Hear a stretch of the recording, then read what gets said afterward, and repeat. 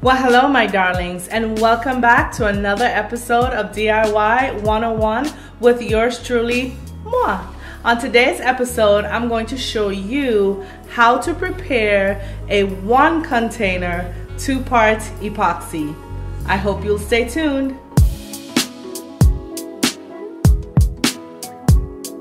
So now here is the container that the 2-part epoxy comes in. I toggle between one brand or the other. And if you can see, this container has 2 cylindrical parts of it, but is actually contained into one package, if you will. And so one side of the package holds the adhesive while the other side of the package actually holds the hardener. And so to use this, what you're going to do is take off the top, okay? Place your epoxy by squeezing equal parts. Now the reason why I like this is because you do not have to pour in the equal parts and measure it for yourself. You're simply going to squeeze by depressing your plunger, and once you do that, equal parts of this epoxy is going to come out into your container.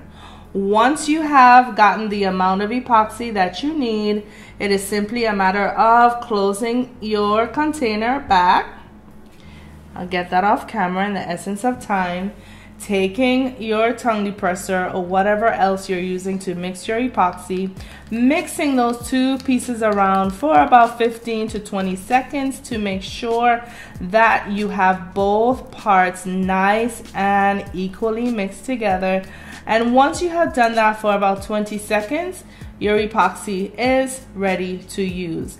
Now we know from working with me on my channel already that when you are using epoxy on glass, those 2 glass pieces are going to slip and slide. And so the best way to handle that is, of course, to place your glass one on top of the other and hold them in place until your epoxy sets. It usually takes an epoxy about 3 to 5 minutes to start to harden. And once you have met that threshold, then holding your items together usually will no longer be mandatory, but holding them for an additional maybe 1 to 2 minutes would be good enough just to be sure that that epoxy has set into place. Well, there you have it. The plunger is key when working with a 1 container 2-part epoxy. You do want to make sure that you're getting equal portion of the adhesive that is mixed with an equal portion of the hardener. And once you have gotten both parts out of the container, you want to make sure that you mix that epoxy for about 15 to 20 seconds for equal distribution of both sides. My darlings, I sure hope that this information has been helpful to you. And until next time, I say to you, please, please, please take care of yourselves for me. Know that I love you all. Mwah, mwah. Bye now.